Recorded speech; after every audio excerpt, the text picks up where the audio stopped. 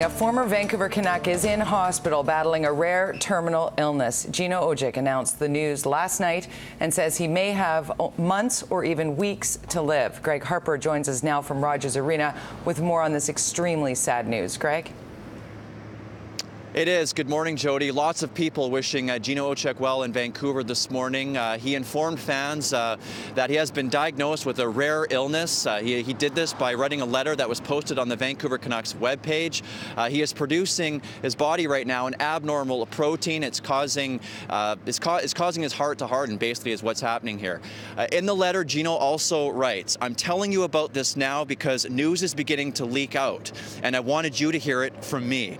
I also want you to know that my spirit is strong, even if my body isn't. I'm going to use all of my time to be with my kids and everyone I love."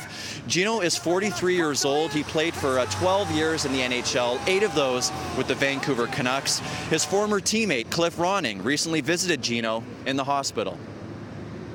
Me and Courts went up there to see him, and, you could tell that he's a little tired, but he still had good spirits. In that way, I'm glad, we spent time with him, and, now he really wants to spend time with his family, and I think you have to respect that. When you see someone who a lot of people are inspired by and they go through pretty hard stuff in their life, it's at the same time also as inspiring, so, you just wish him the best, and you just don't take life for granted.